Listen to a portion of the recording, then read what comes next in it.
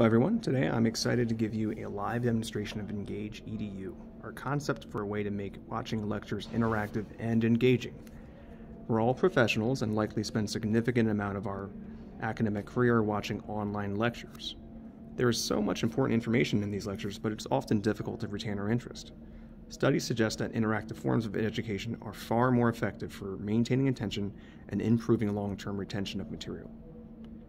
What if educators could have an easy way to insert interactivity into their video content without having to manually insert questions after the fact?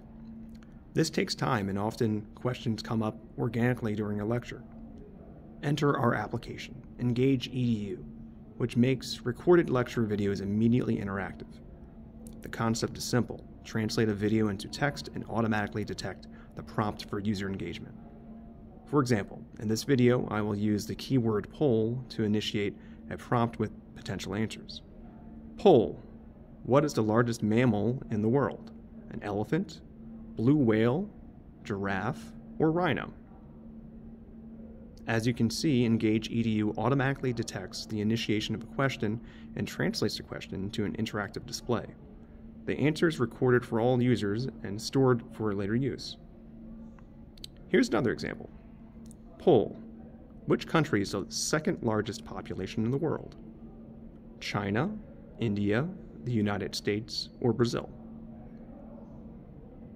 We are also not restricted to only recognizing a rigid pattern of questions with only 4 possibilities.